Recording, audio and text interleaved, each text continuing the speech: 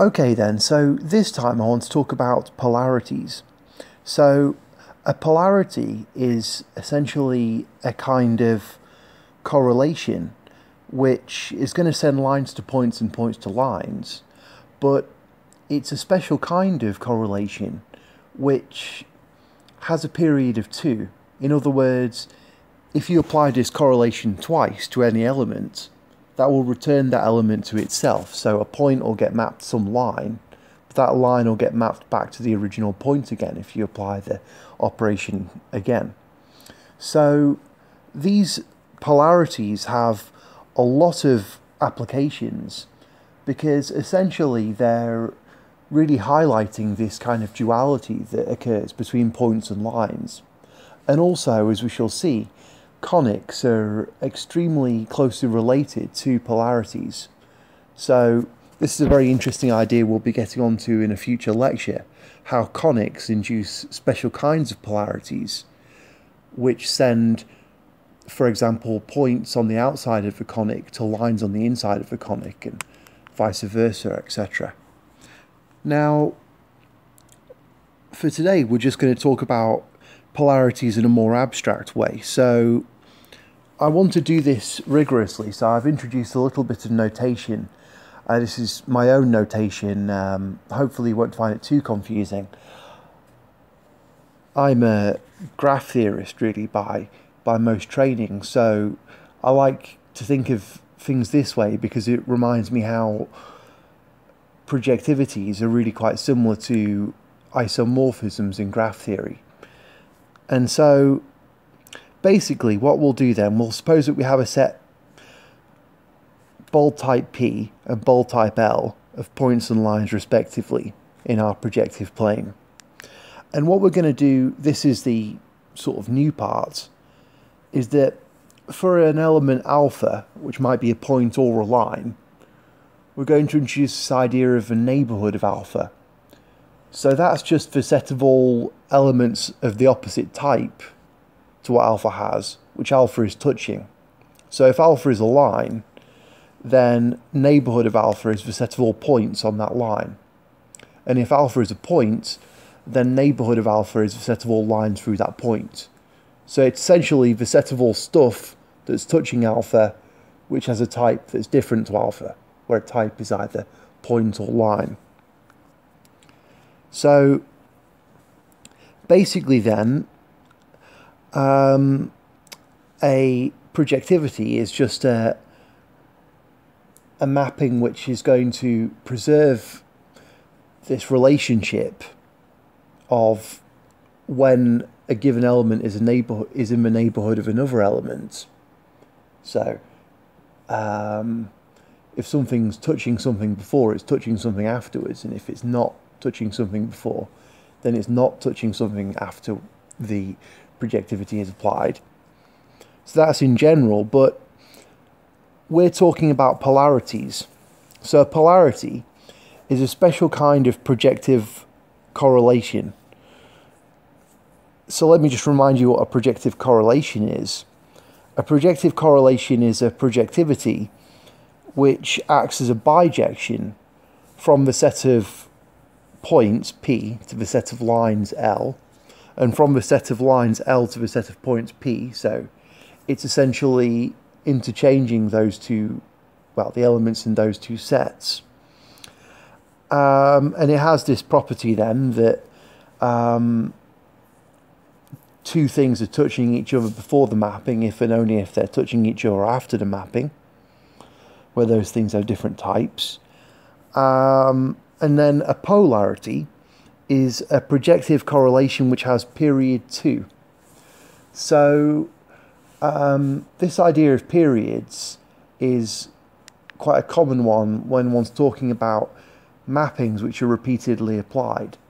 So the period of a point is the minimum number of times greater than 0 that you have to apply the mapping to return a point to itself.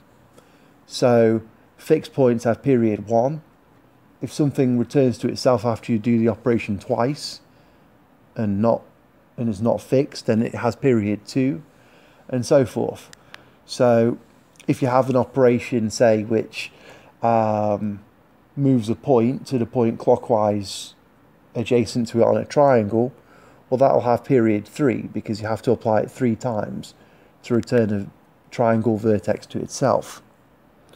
So then a polarity is just a projective correlation which has period 2.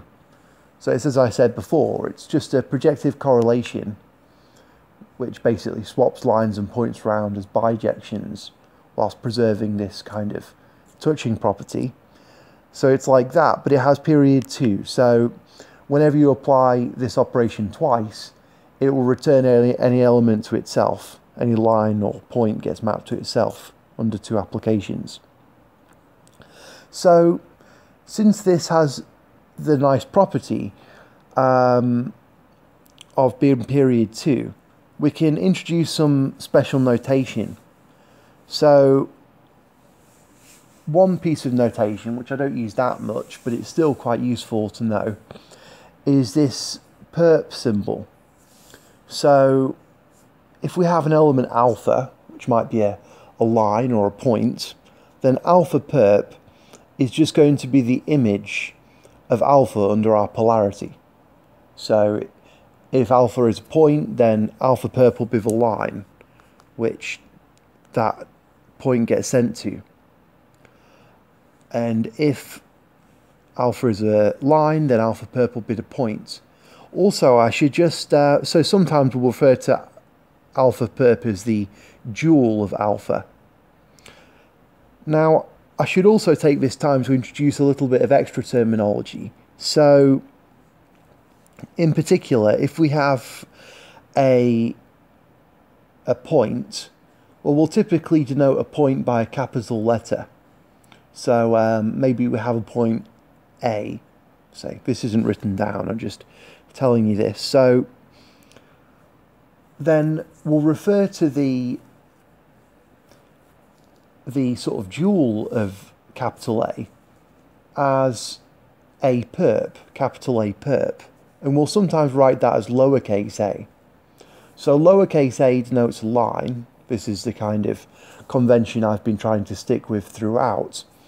So lowercase a will denote a line, but we're going to use some extra, we're going to imbue our letters with extra meaning. So in general, we're going to think of lowercase a as the dual of uppercase a.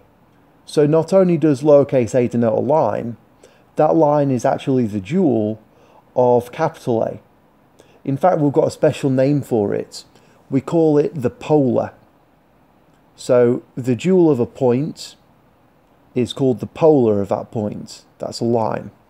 And conversely, the dual of a line is called the pole of that line. So a good way to think of it is that the word pole is shorter than the word polar, and a point is called a pole, which is a shorter object than a line, which is called a polar.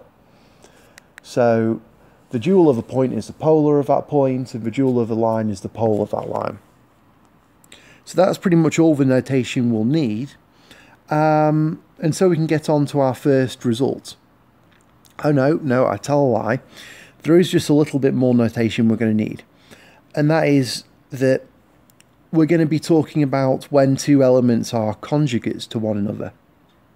So, say we have a couple of elements of the same type, alpha and beta. And let's say that alpha is touching the dual of beta.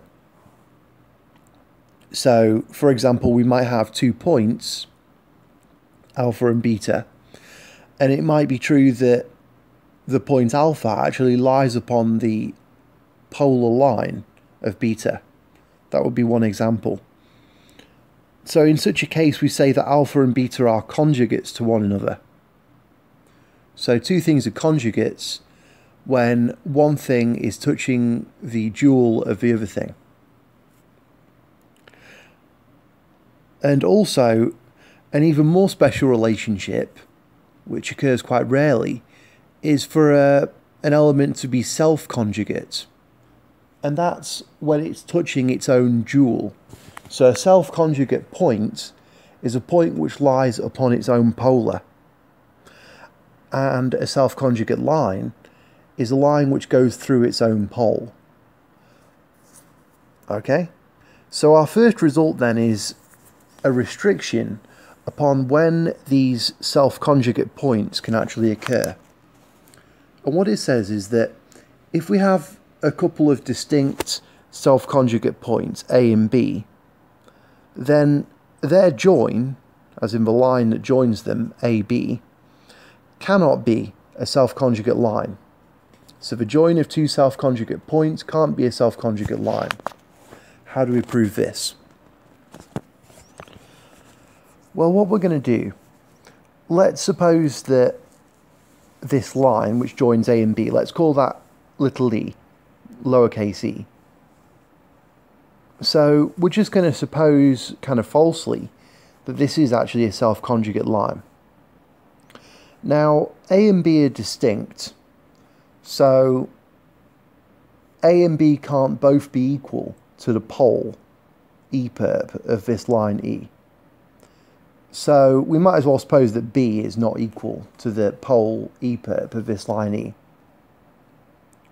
Okay, now the fact that E is the join of A and B means that B belongs to the range of E, obviously. Or if you like, B belongs to the neighbourhood of E. Now, just looking at the dual of this argument, we see that this means that the perpendicular, or the perp of B, has to belong to the neighbourhood of the perp of E. In other words, the polar of point B has to go through the pole of line E. So what that means then is, another way of saying it essentially, is that the pole of point E has to belong to the range of the polar, the pole of line E has to belong to the range of the polar of point B. In other words, E perp belongs to the neighbourhood of B perp. Now, we're also assuming that B is going to be a self-conjugate point, and that means that B has to belong to the neighbourhood of B perp. It has to belong to the pencil of its pole. So the thing is though, since we're assuming that the pole of line E is not equal to B, well, what this means is we've just shown that this point B belongs to the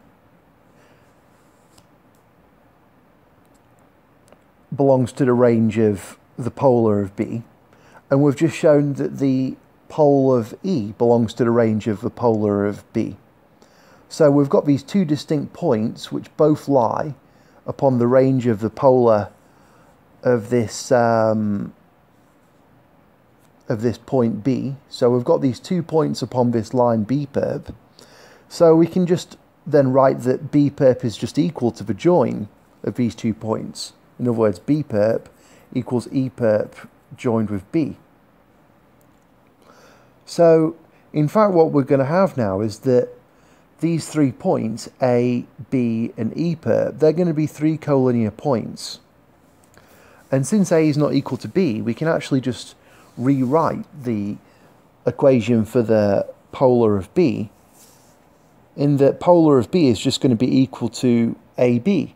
So it's just going to be equal to our original line E. But now we see our contradiction, because now what we've essentially shown is that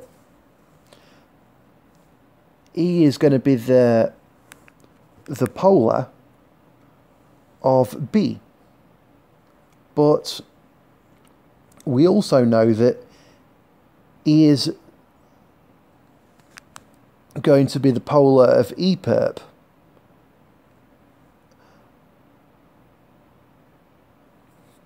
And since B is not equal to E perp, that just doesn't make sense, because the polar of something is uniquely defined. So it's impossible that E could be the polar of E perp and the polar of B.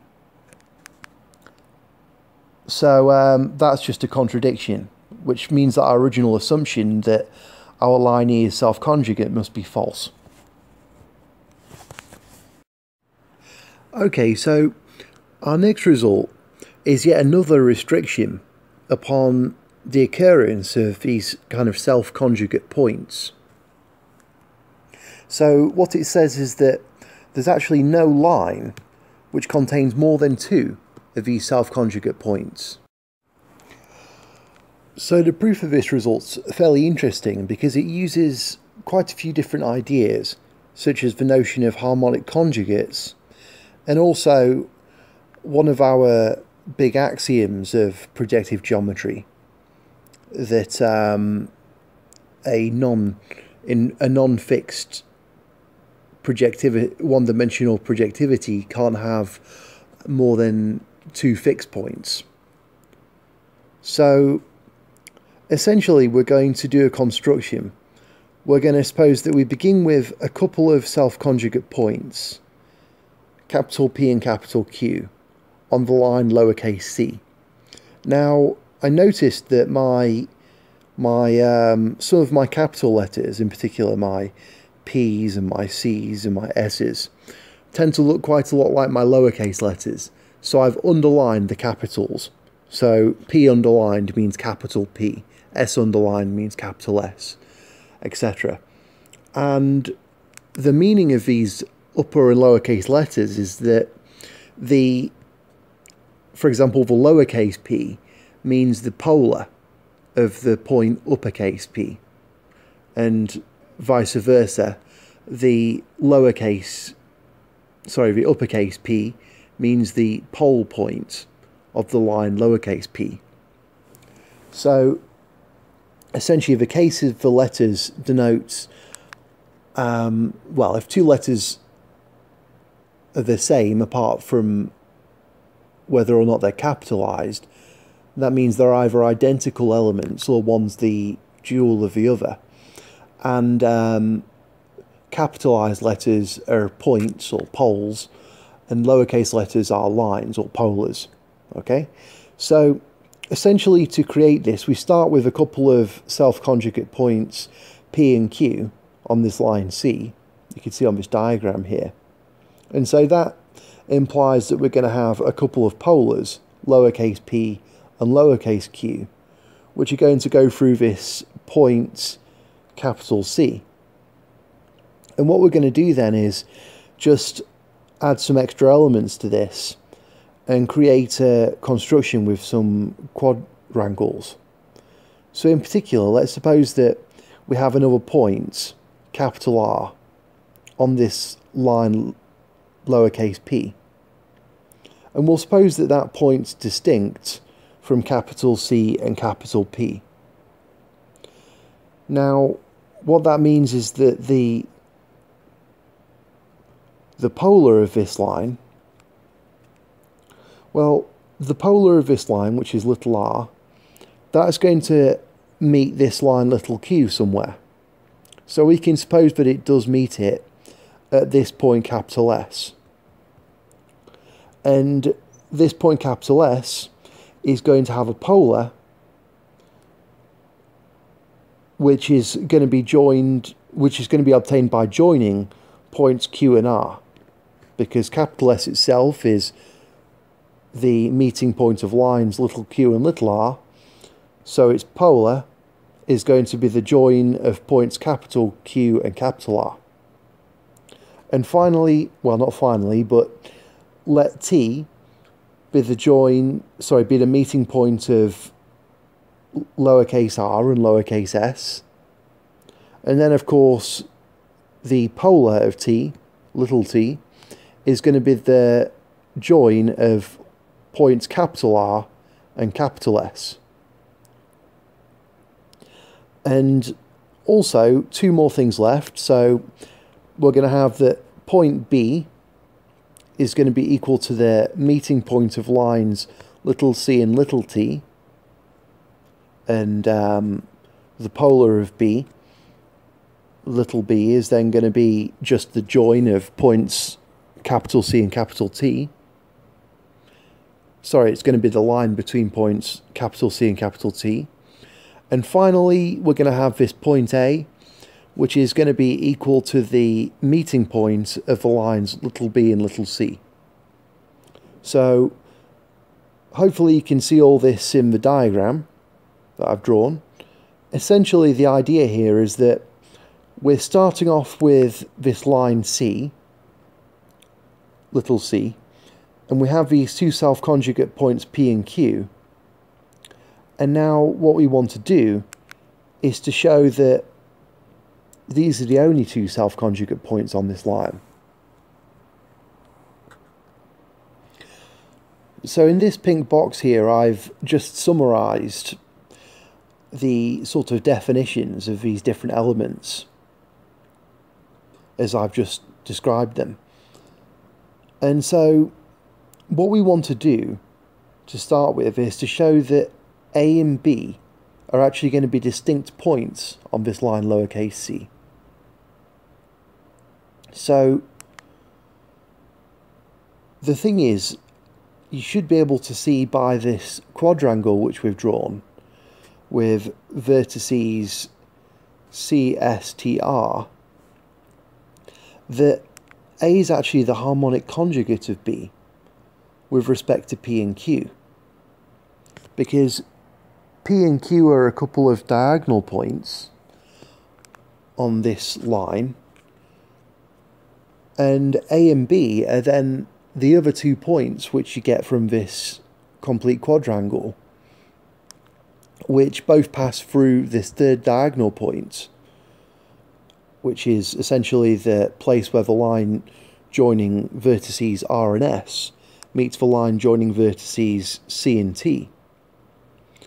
So these other 2 lines through that third diagonal point cross this line C at A and B, so they're going to be harmonic conjugates to one another with respect to the points P and Q. Now, a couple of important points to note, which I don't think are initially obvious, but I've proved them here. Firstly, is that we can't have B equals Q, because we defined point R, so the point R is not equal to point C. That was one of our stipulations. But it should be noted that if B equals Q, then that actually implies that R equals C. So, in particular, if capital B equals capital Q, that means that, so I use this double arrow to mean implies, so that implies that little b equals little q.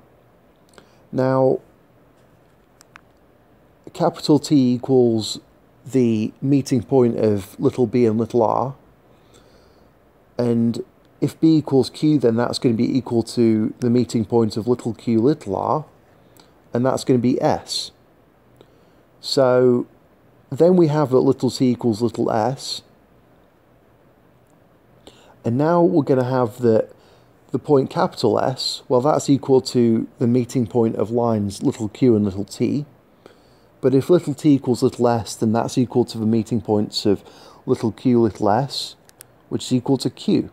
So now we have that lines little s and little q are equal, and now point R is the meeting point of lines little p and little s. But if little s equals little q, well, that's equal to the meeting point of little p and little q, which is C. So we've shown by quite a long chain of logic that when the points P and Q are equal, that's going to infer that the points B and Q are equal. Sorry, the points R and C are equal. So B equals Q implies R equals C. And that's not allowed because of the way we've defined R. So it can't be that B equals Q. And similarly, we have that if B equals P, then that infers that R equals P, which again is just not allowed.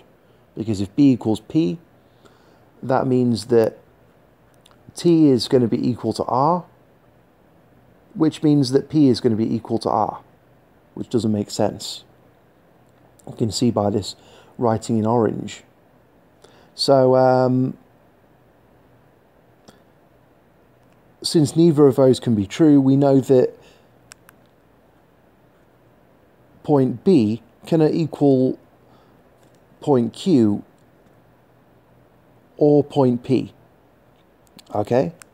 And so now, since we have that P, Q, and B are all distinct points, we can use one of our previous results, which essentially says that when the pair PQ is harmonic conjugates to the pair BA, and we have that PQ and B are all distinct, well, that actually implies that A and B are distinct from one another.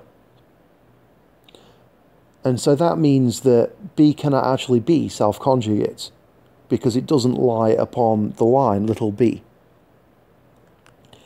So that's pretty much all the kind of pre-argument about harmonic conjugates that we need. Now we can go ahead and prove this result.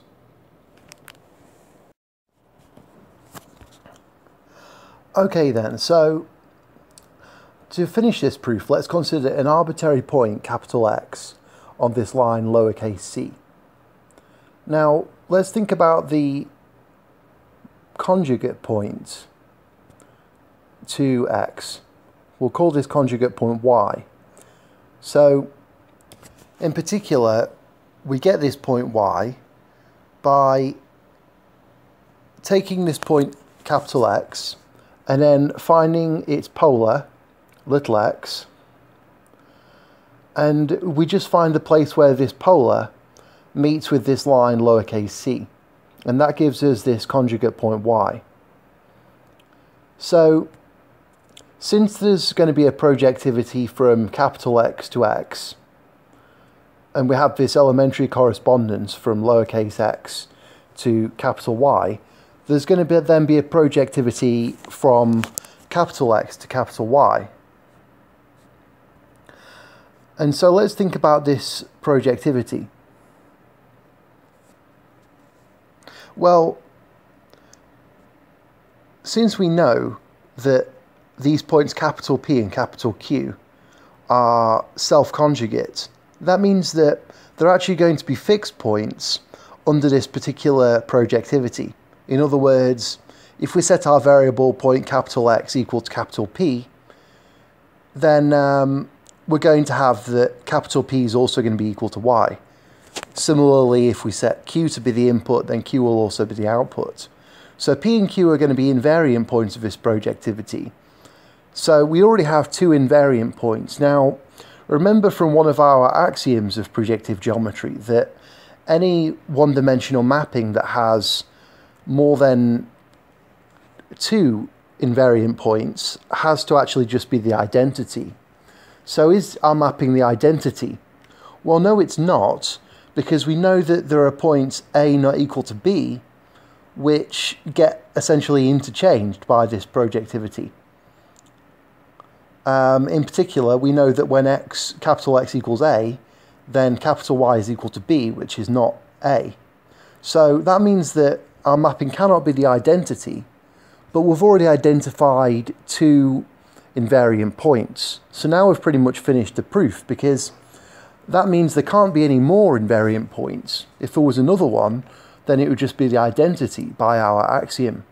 So we know there can't be any more invariant points, and what that translates to is, in terms of the original correlation, that means that there can't be any more self-conjugate points than P and Q on this line C. So that essentially completes the proof. P and Q are the only self-conjugate points on the line C. You can't have more than two. Okay, and we also get an interesting connection now. If we look at this diagram a bit more, we get an interesting connection between the concepts of polarities and involutions. Because in particular, this line C that we have is actually going to work as an involution because it switches around these 2 points A and B. It sends A to B and it sends B to A. So in other words, if we consider this projectivity again, that sends our variable point X to its conjugate point Y, well, that's going to work as a polarity on top of this line C. And that will hold for any line C that's not a self-conjugate line. So it's interesting that we have this relationship between polarities and involutions that allows us to tap into all of the results about involutions that we were discussing previously. Okay, so now we're going to move on to the interesting topic of self-polar triangles. So the central idea here is that sometimes when we do a projective correlation, it's going to send the three vertices of some triangle to the three opposite edges of that triangle. So vertex A will be sent to the edge opposite vertex A, and so forth. And when that happens, it turns out, according to our next result, that the projective correlation will always be a polarity.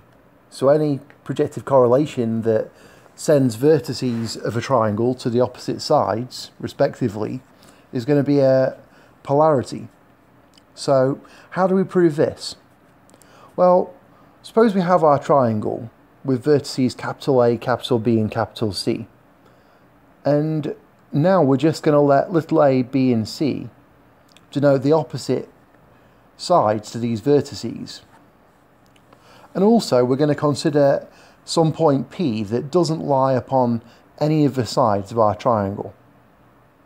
So now what we're going to do is think about this correlation that sends capital A to little a, big B to little b, big C to little c, and point P to line little p. So since our point capital P doesn't touch any of the edges of the triangle, it follows that this polar, this line little p, is not going to touch any of the vertices A, B and C of our triangle.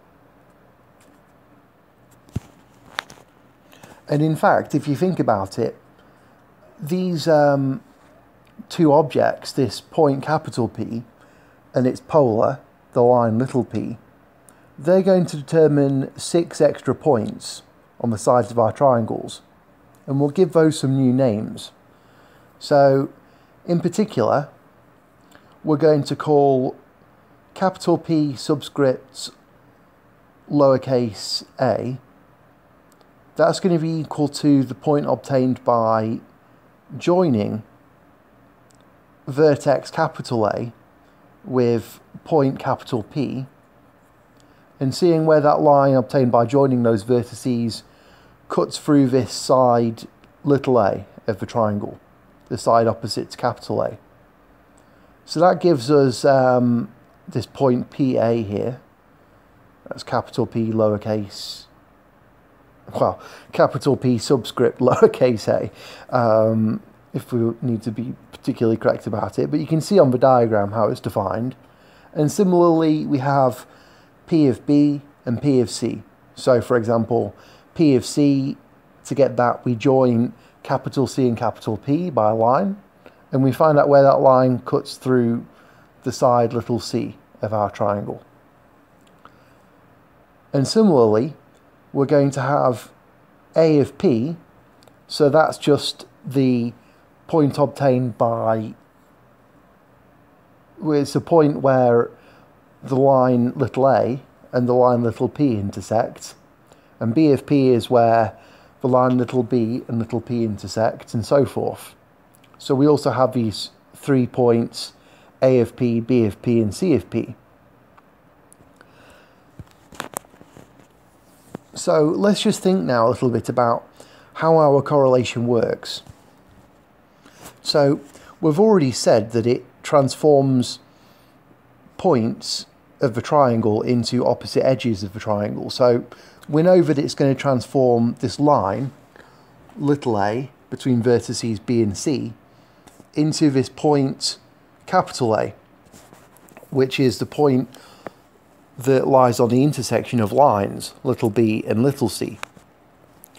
Also, if we consider the line which is joining capital A and capital P, well, that's going to get transformed into the meeting point of lines little a and little p. And that's just A of P, according to our notation. And finally, if we consider this point where, well, if we consider the point P of A, which is essentially the place where this line through capital A and capital P meets this line little a, well, just by following our notation, we see that this transforms into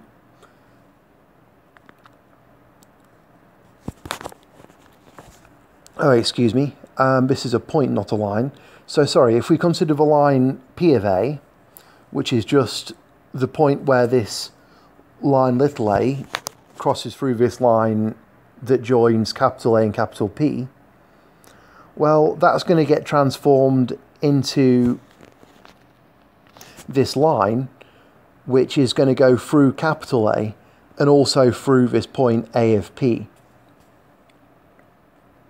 So we have these different transformations which occur. So now what we're going to do is we're going to consider an arbitrary point X on our line C. And we're going to think about the line, little x, that this point gets transformed into. Now, in a kind of similar way to before, we're going to let capital Y denote the other point on C, which is going to be the sort of conjugate to the point capital X. So since we have our projective correlation from capital X to lowercase x and an elementary correspondence from lowercase x to y, we're going to have this projectivity from our variable point capital X to its conjugate point y on this line C. And actually, just like before, this is going to work as an involution on C, actually interchanging the positions of points x and y. And so our correlation is going to change this point P of C into this point where, into this line, which goes through this point capital C and also this point C of P. And so what this essentially means is that our involution, working on this line C, is just going to interchange these points P of C and C of P. So given that it interchanges the 2 points, it doesn't just send one to the other, it sends the other back to the one. Well, that means that the involution's got to send C of P to P of C, and so if we go back to thinking about our original correlation, well, that's got to send point C of P to the point where to the line which is obtained by joining P of C and this point capital C. So in other words, we have that C of P is transformed into the line joining C and P of C, and a little bit of algebra will convince you that that second point is just equal to the line through vertex C and point capital P. So our correlation transforms C of P into CP, and similarly it's got to transform A of P into AP and B of P into BP, the line through vertex P and vertex B. So now if we consider our line, lowercase p, well, this line has to go through A of P and B of P, and so its image under our projective correlation has to be the place where this line through A and P intersects this line through B and P, and that is indeed just the point capital P. So what we've finally shown now is that this transformation not only sends capital P to the line lowercase p, it also sends the line lowercase p to capital P.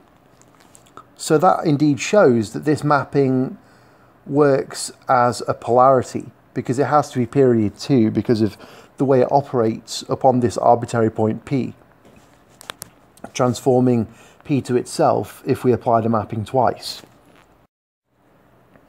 Okay, so using these so-called self-conjugate triangles is quite a neat way to often define these polarities. So we have some special notation for this, which is kind of like our symbols for involutions and such. We write open bracket ABC close bracket, open bracket capital P lowercase p close bracket, and that denotes the polarity, which sends the triangle with vertices A, B and C to the opposite edges of that triangle, which will be called lowercase a, lowercase b, lowercase c. And also it sends this point capital P that doesn't lie upon any of the sides of this triangle to this line lowercase p. So we've got a little diagram here, and essentially what we can do now, using our information about involutions, is we can give a method of actually calculating the polar of a given point x. And so this isn't actually the simplest method. We'll talk about an even simpler method later of working out the polar of an arbitrary point. But for now, let's just consider this. So we'll have this polarity which we've just described, and let's try and figure out what the image of this point x is under this polarity. So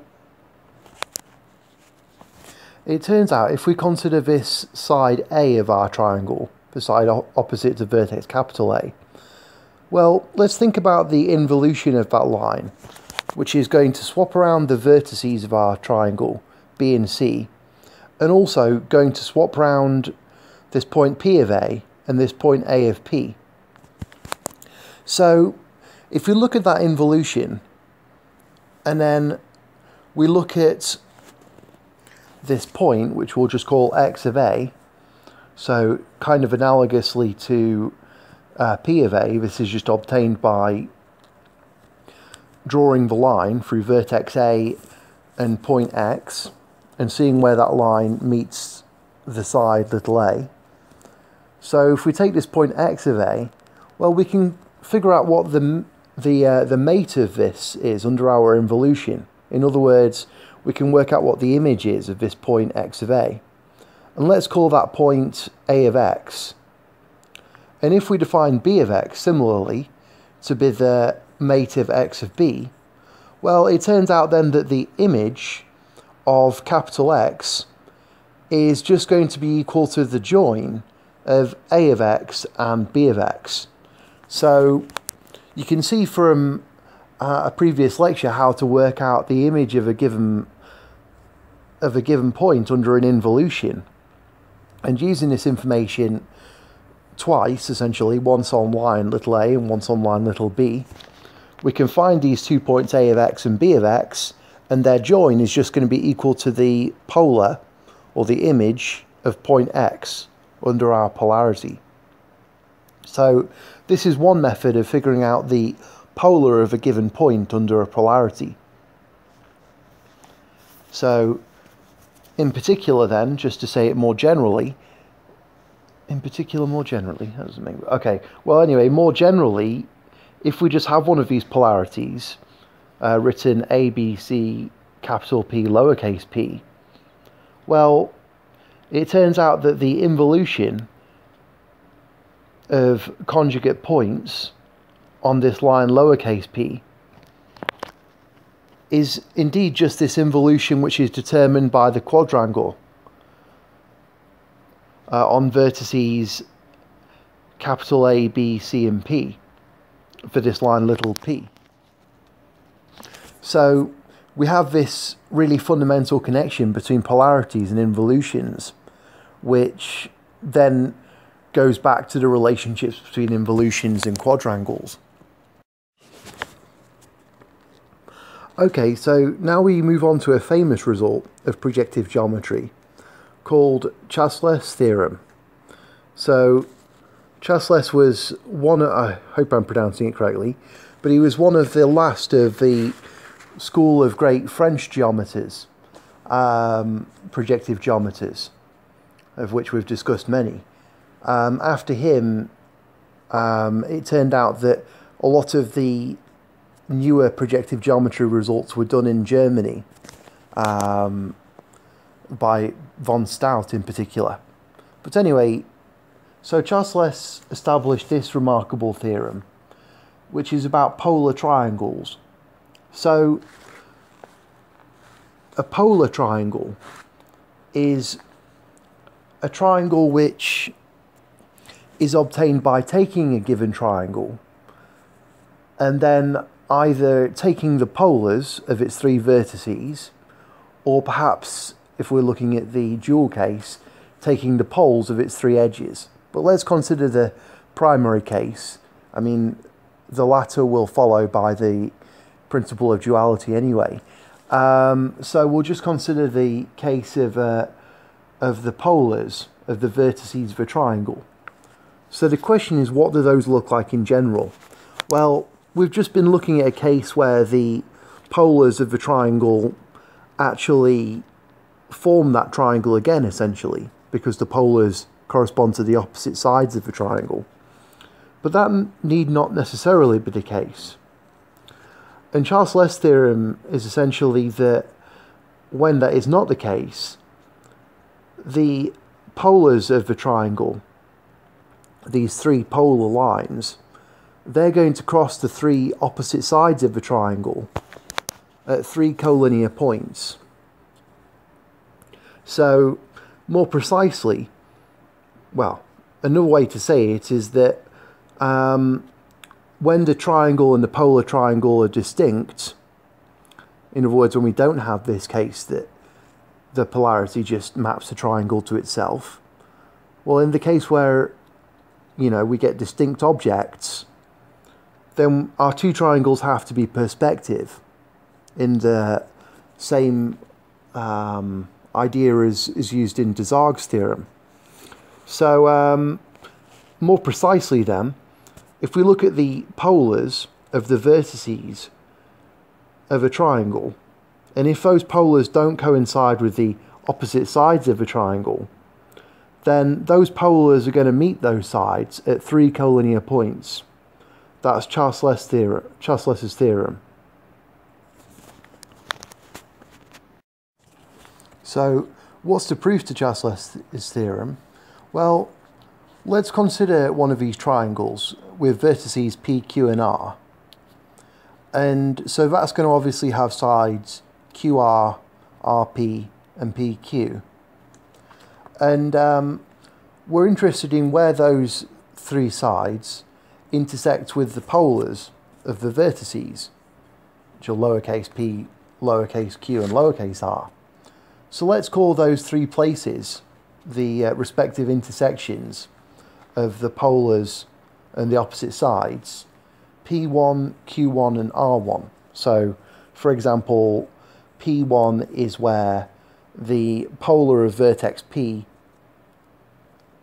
intersects with the opposite side of vertex P. Okay? So, for example, R1 is just going to be where the line through P and Q meets the line lowercase r. And so the polar then of R1, capital R1, is going to be lowercase r1, and that's just going to be equal to the, well, another way to say it is that the polar of vertex P intersects with the opposite side of vertex P. So, for example, R1 is just going to be where the line through P and Q meets the line lowercase r. And so the polar then of R1, capital R1, is going to be lowercase r1, and that's just going to be equal to the line which goes through the place where lines little p and little q intersect, and the vertex R. Also, just for the sake of construction, let's define a couple of extra points. A point we'll call P dash, which is the point obtained by drawing a line through capital P and capital Q and finding out where that line intersects with lowercase q. And similarly, we'll define R dash as to be equal to the line obtained by, equal to the point obtained by drawing a line through capital Q and capital R and finding out where that line intersects again with this line little q. And also, just for completion, note that the polar of capital P dash is going to be lowercase p dash, and that's going to be the line which goes through the point where little p and little q intersect, and also the point capital Q. So what we can do now, if you recall way back near the beginning of these lectures, we were talking about how if we have 4 points which are collinear, then we can find a polarity which swaps around those points in pairs. So in particular now, if we have a look at this line here, which contains the points R1, P, P dash and Q, well, it follows from that result that there's going to be a polarity of that line. Sorry, there's going to be a, did I say polarity? I meant there's always a projectivity that exchanges 4 collinear points in pairs. So there's going to be this projectivity on this line, which sends R1P P dash Q to P R1 Q P dash, just swapping round the order of these points in 2 pairs. The pair of points P and R1 exchange positions, and the pair of points Q and P dash exchange positions. Well now, since we have this polarity, there's further going to be a projectivity from these points, P, R1, Q and P dash, to little p, little r1, little q and little p dash. So if we now have a look at where these lines, lowercase p, r1, q and p dash, intersect this line which goes through p1 and r, well, essentially what we see is that we have an elementary correspondence now. So we have a projectivity from lowercase p r1 q p dash to the vertices p1 r dash and q upon this line through p1 and r. So we've got this string of projectivities now, and if we look at the combined effect of it, that's essentially a projectivity which sends R1 to P1, P to R, and P dash to R dash. And so it maps 3 points on one line to 3 points on the other line. And it also leaves this point Q, where the 2 lines intersect, invariant. So now, there was another result I discussed when I was talking before about perspectivities. I think it was in the lecture where I talked about the fundamental theorem of projective geometry, or thereabouts. And we discussed this idea that when we have a projectivity which sends 3 collinear points to 3 collinear points, and also leaves a 4th point invariant, the intersection of those 2 lines, the one containing the first 3 collinear and the one containing the second 3. Well, in that case, we actually have not just a projectivity, but a perspectivity. So, in other words, we have to have a perspectivity, which is the thing that's sending R1 to P1, P to R and P dash to R dash. And we can work out what the centre of this perspectivity is. So the centre of this perspectivity is just the point obtained by joining P and R and finding out where that line intersects with the line obtained by joining P dash and R dash. So that is in fact just the point Q1. So since this is a perspectivity, then we have that this point Q1 has to lie on this line which goes through R1 and P1. So what we've done now is essentially proved that P1, Q1 and R1 are all collinear. So this proves our result for the case where our triangle and its polar triangle are distinct. And I'll leave it to you to investigate how this proof actually breaks down in the case where those two triangles are the same. So one of the consequences of Chasle's theorem is that it actually gives us a sort of simpler way of working out the polar of a given point x.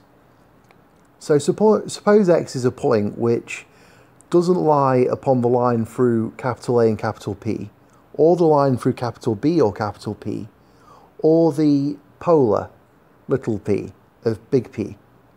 So in that case, let's just consider our standard polarity, which we write as A, B, C and P little p in parentheses.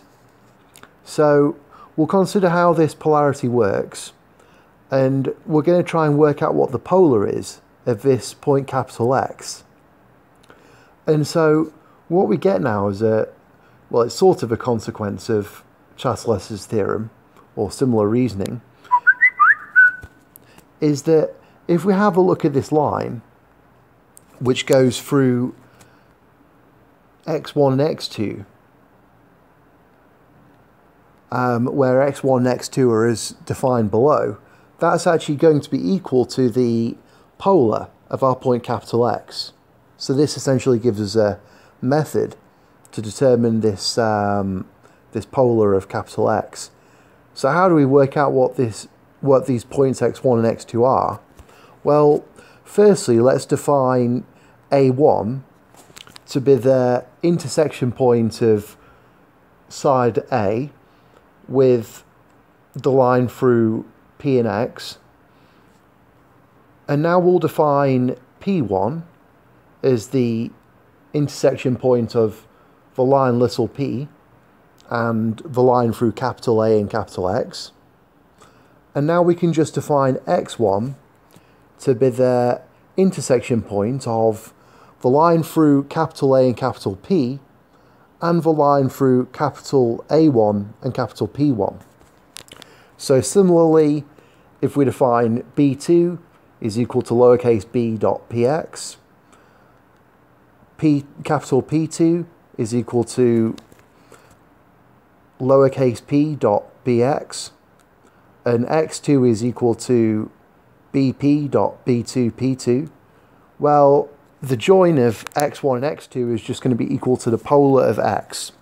So I'll leave it to you as an exercise to firstly go through this and convince yourself that it works, and secondly see if you can work out a proof of it based on similar reasoning to as is used in Chasle's theorem's proof. Okay, so there's plenty more I can say about polarities, but in the interest of time I'll just quickly mention a couple of extra results. So one is that it turns out that any projective collineation can actually be written as the product of two polarities. So it turns out that in general, even if we don't have a polarity, we can always express, as long as it's a projective collineation, we can always express it as the product of two polarities. And I'll leave it to you to investigate how that works. And another result, which I think is sort of obvious in a way, but also has some fairly interesting implications, is that in general, if we have one of these projective collineations, well, that's going to be sending points to lines and lines to points. And if we gather together all of the invariant points, all of the fixed points, and all of the fixed lines, well, together those points and lines are going to form a so-called self-dual figure. A figure which is its own dual. So, an example of this, which we encounter quite early, is Desargues' configuration, which you may recall has 10 points and 10 lines in this nice kind of self-dual drawing. And so it's interesting that we have a source of these self-dual configurations just by doing projective collineations and seeing which points and lines are not moved.